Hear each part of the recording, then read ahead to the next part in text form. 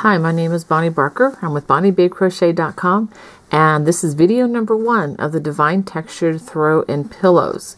This will be a crochet along, and to begin, you're going to need about, I believe it's 10 scans of the Red Heart with Love or your favorite yarn. This scan has approximately 370 yards, 338 meters. So you'll need 10 of those, so 10 times 370 is approximately 3,700 yards. Sounds like a lot, doesn't it? And that's if you're including one pillow with that. Now, if you don't want to jump in and make a huge project right away, you can just start by purchasing one of these and just making the pillow, which is made doing 2 of the squares that I'm about to show you. Okay, crochet hooks. Your main crochet hook is going to be this one, size K or 10, which is, it's 10.5 in US sizing, and it's 6.50 millimeters.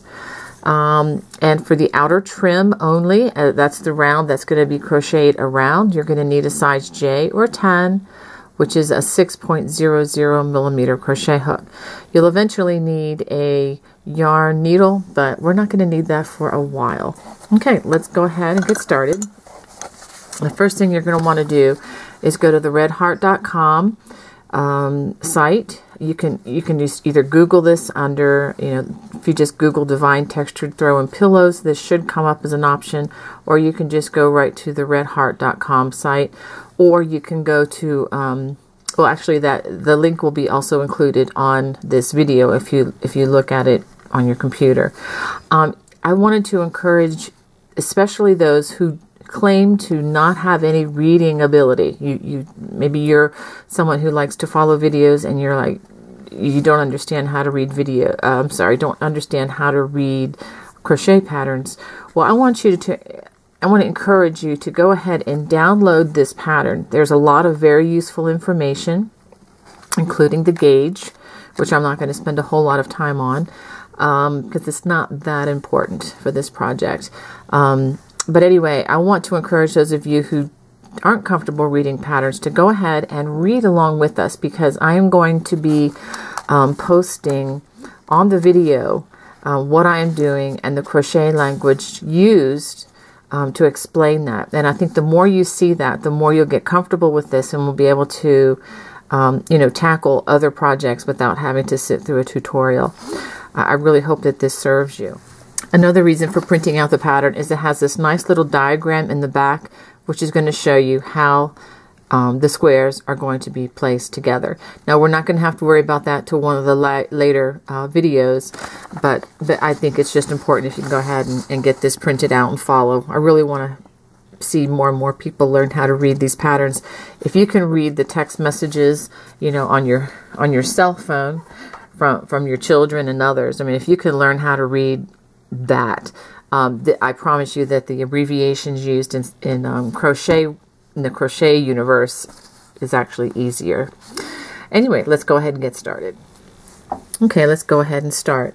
The first instructions are with larger hook, that would be size K hook, and A, which would be in reference to the color. There's only one color that I'm going to be showing you. That color is referencing other colors you could use for the pillows, but for the most part, that's not going to matter. The instructions we need now is chain 36. So let's start out with our slip knot, and we're going to chain 36. I like to chain by 5s so I can keep better track, so I will show you how I do that. 1, 2, 3, 4, 5.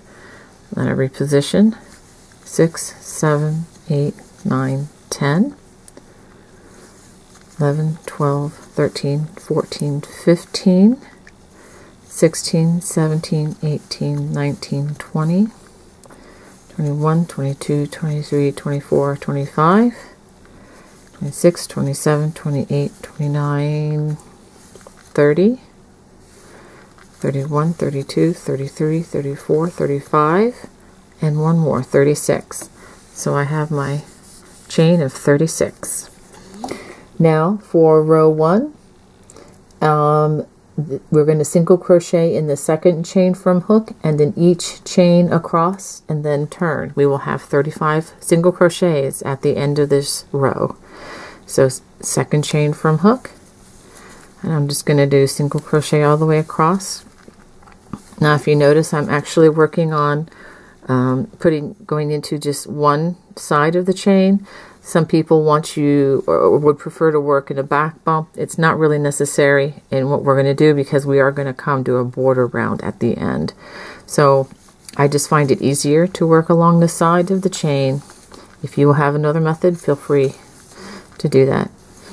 Okay, I'm going to finish all the way across to the end, and then I will show you the turn. Now I've come to the end. I've crocheted a single crochet in each chain. I'm going to chain one, turn. Now the next two rows are under the heading of the low front ridge. Okay, so row 2, I'm going to actually work only in the front loop. Okay, only in the front loop.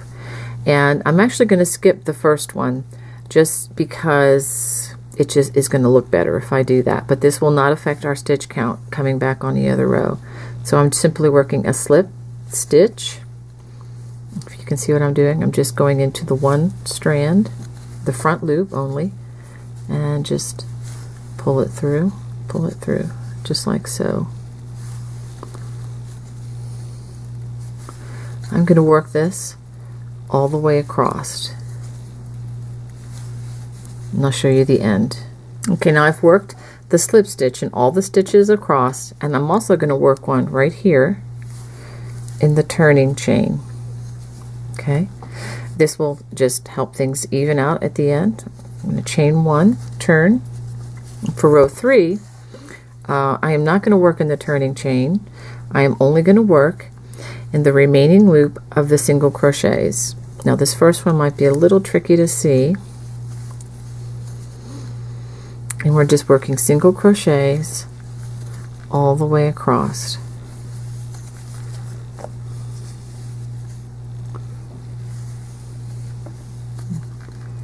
Let me give you another view, try to instill some confidence in you here. So we have these single crochets, and this is actually going to be the front side facing, so you're going to have this little border or bump here that's going to this ridge is going to actually help frame the stitches that come after this. So I'm going to go ahead and finish all the way across. You should have 35 single crochets. Okay, I just wanted to mention one more time that after you come to the end of this row, you do not work in the turning chain. There actually is not a turning chain to work in, but we don't need to do that, and our stitch count should remain 35. Okay, we're going to chain one. We're going to turn to begin row 4, which is now the cable pattern. If you need more instruction on this, I do have another video on my YouTube, Bonnie Babe Crochet YouTube channel, if you want to just study this particular stitch.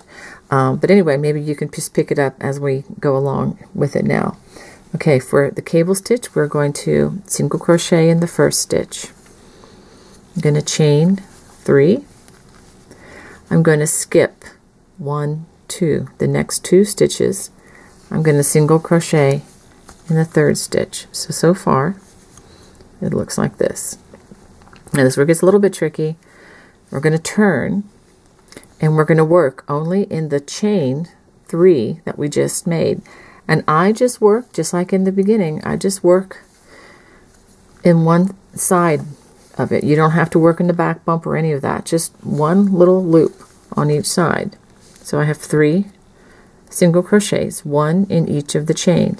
Now the single crochet that we made at first, I'm going to do a slip stitch there. Now I'm going to turn this again. And now, working in the 2 stitches that we skipped, I'm going to make a single crochet in each of those.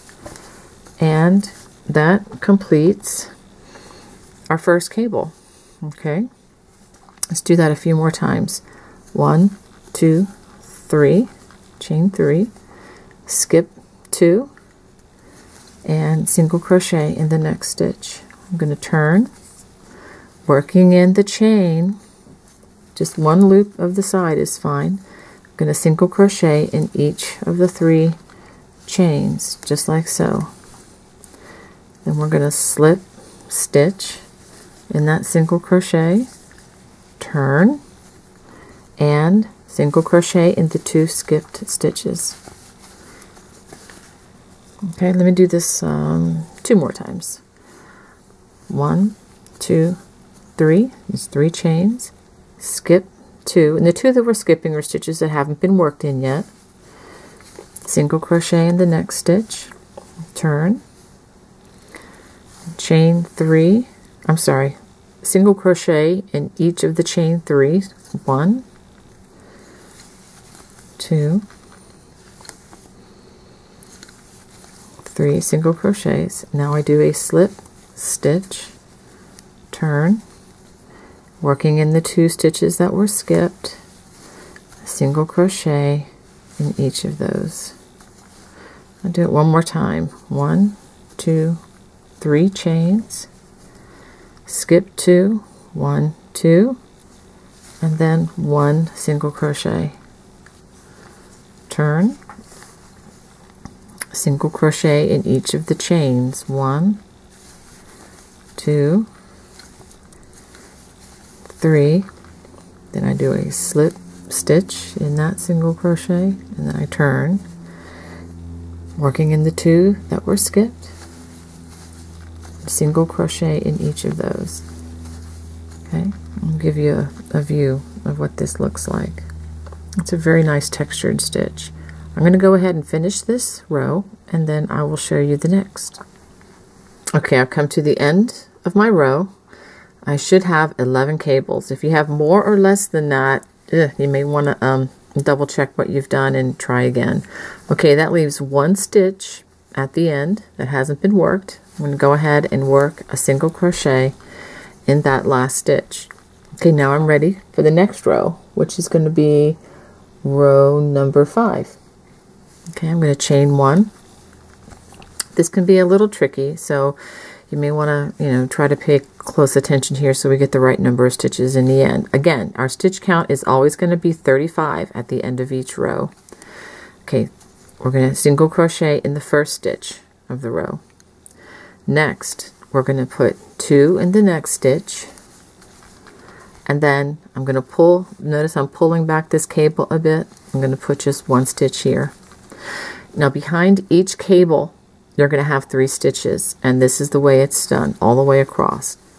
2 stitches in the next one, and if you need to pull back the cable here, put 1 here. We are working in those single crochets. 2 in the next, and then 1 in the next space, so that I'm having, let me go ahead and show you a little bit. So we actually have 3 stitches behind this, 3 stitches behind this cable, 3 stitches behind this cable, plus the one that we started with, just to be clear. So I'm going to do this all the way across. 2 stitches in 1 stitch, and then 1 single crochet in the next. So 2, and pull this cable back, and then 1. I'm going to do this all the way across.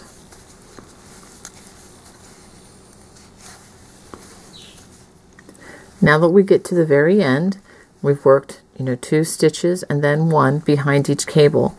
I want you to work 1 final single crochet. It's going to be in the turning chain, right like that. Okay. Now I did say earlier that you'd have 35 stitches in each round. Well, I'm sorry, in each row, but of course it's harder to count, with this cable row. Just know that you'll have 11 cables in that row. But after row number 5, you should have 35 single crochets. And for those of you who are kind of new to reading patterns, the stitch count will only be mentioned in most professionally written patterns only when that stitch count changes. If it never changes, you'll just have the stitch count at the beginning, and nothing else will be mentioned. With well-written patterns, if the stitch count does change, there needs to be some indication of that. Alright, so I've chained 1 and I've turned. I'm now going to work rows 6 and 7, which simply say repeat rows 2 and 3, which was the low front ridge. So just like we did down here, we're going to do the same. Again, we're going to, and also that you're going to be doing that many times in this square. All right, we're going to skip the first. We're working only in the front loop of the previous row, and we're going to work slip stitch all the way across, just like we did rows 2 and 3. Okay, now that I've worked this all the way across, I wanted to show you the last stitch, which is working it in the turning chain. And the reason we do that is without doing that, the ends just aren't going to look so even. So I go ahead and pick up the next one. Sometimes you have to work with those strands. Do the slip stitch in the turning chain. I'm going to chain 1, turn. Now, again, I do not work in the turning chain because that would be adding a stitch to the row. We don't want to do that. As long as we just work in the single crochets, our stitch count does not change. So just single crochet in the remaining loop, just like so, all the way across.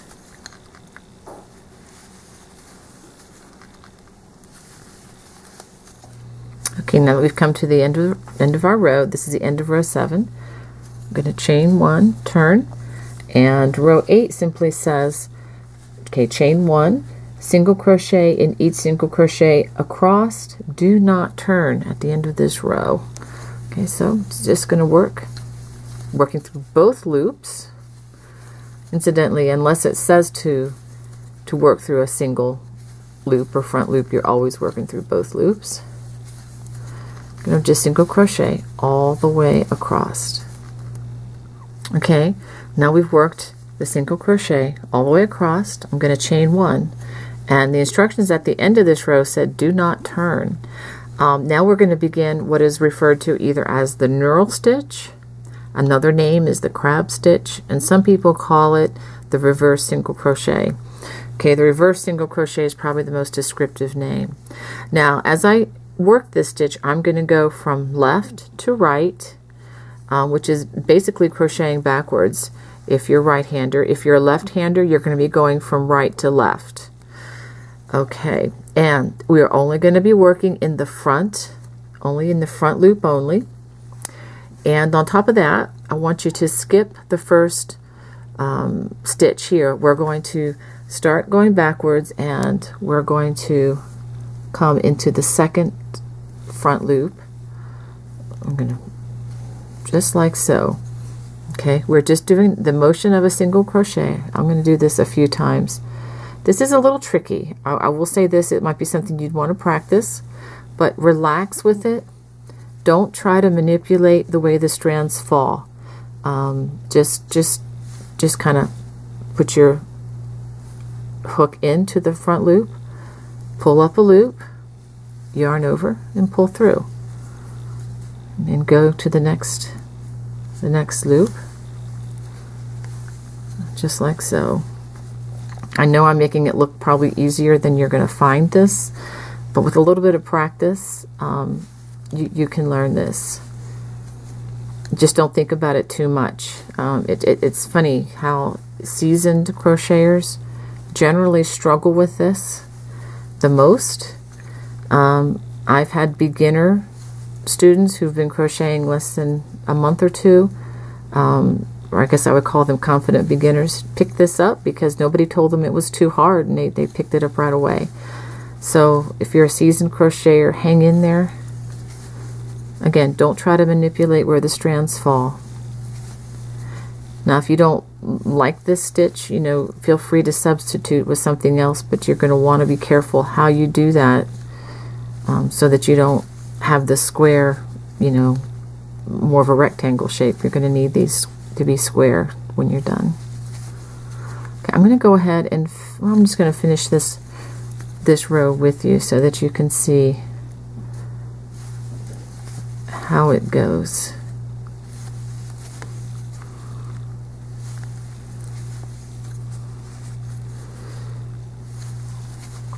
Now I'll go ahead and finish this. I'll show you the ending. Okay, I've come to the last two stitches. I'm going to do another reverse single crochet, and then the very last single crochet, now this is not the turning chain, this is the single crochet, I'm going to work a reverse slip stitch, just a slip stitch, okay, without, yeah, it's not a single crochet, it's a slip stitch, and the reason I do that again is in an effort to keep this edge somewhat even. Now I'm going to chain one, and now we're going to work from right to left, and we're going to work, let me show you, see the remaining loop here that is left that we didn't work in? We are going to work a single crochet in each of those loops all the way across.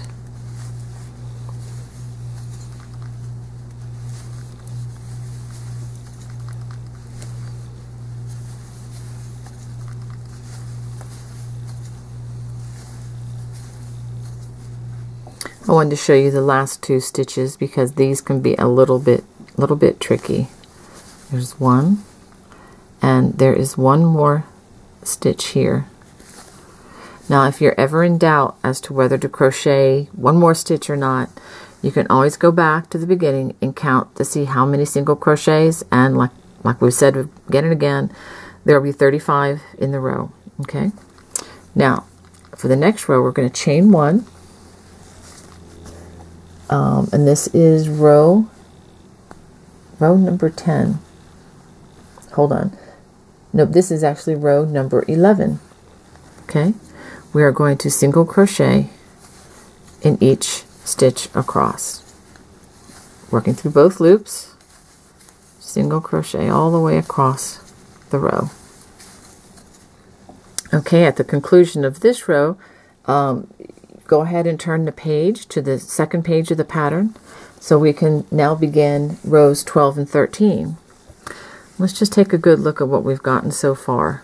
Okay, we have the low front ridge, the cable row, low front ridge. You should be getting good at that. We've got a row of single crochet, then the knurl or the reverse single crochet, and then another row of single crochet, single crochet. Now we are going to repeat rows 2 and 3, which is the low front ridge. Okay, as we do these again and again, I may spend less and less time on them just to give you an early warning, because I don't want you to be too bored. All right, so we're going to skip the first loop. This again is worked in the front row, front loop only. We're going to do slip stitch all the way across. Remember that as you finish this row, you're going to also work a slip stitch in the turning chain, chain one. Now this is row 13. Again, we're just working in the remaining loop of those single crochets all the way across.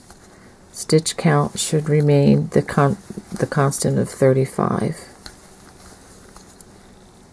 Okay, we're going to work that all the way across. Okay, now I've chained one and turned, and now we're going to work rows 14 and 15, which is the cable pattern, which is another repeat of this row. Okay, give you a view of what we have. All right, so we're going to do the cable row again. So just a quick tutorial: single crochet in the first stitch, chain 3, skip 2 stitches, single crochet in the next stitch. We're going to turn, and working in the chain 3, just one loop of the chain 3, we're going to single crochet in each of the loops, which is 3 chains, and we're going to slip stitch in that first single crochet. Now we turn our work again, and working in the 2 stitches that were skipped, we single crochet in both of those. We'll repeat that across. I'll do it one more time. Chain 3, skip 2, single crochet in the next stitch, turn, single crochet in each of the chains, going through just one loop, and slip stitch in that single crochet, and working in the 2 stitches that were skipped, single crochet 1, single crochet 2. Let me do that one more time. 1, 2, 3 chains, skip 2 stitches, single crochet in the next, turn our work, working in the chain. 1, 2, 3 single crochets, then do a slip stitch in the next stitch, turn, and working in the 2 stitches that were skipped, single crochet in each of those. 1, 2. Go ahead and do that all the way across. And we've done the cable all the way across. Now we're going to single crochet in the last stitch.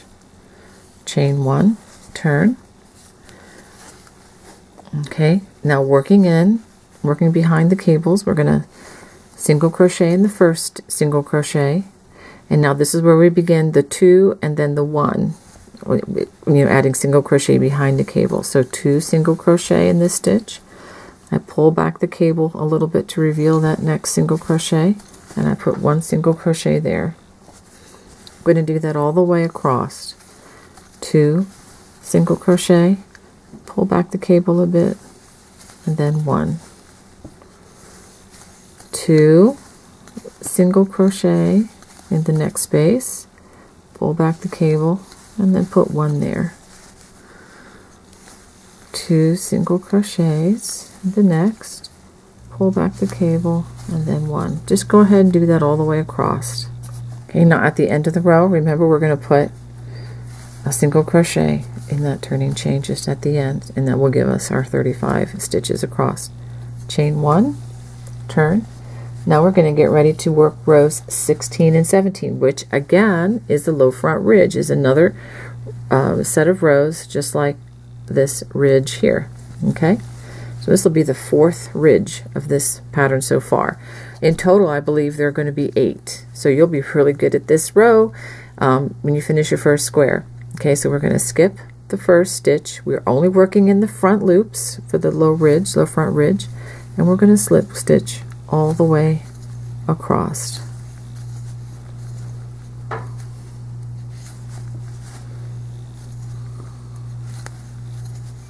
And just as a reminder, make sure you work a slip stitch in the turning chain of this row. Again, that does not change the stitch count, because the row that counts for continuing the stitch count is the one we're just about to do now. Okay, now this is row 17. We're going to work only in the remaining loop of those single crochets, which means we do not work in the turning chain, and we're just going to single crochet all the way across. Sometimes it is a little challenging to find the remaining loop, but shouldn't be too much trouble. You do need to be deliberate in finding it though.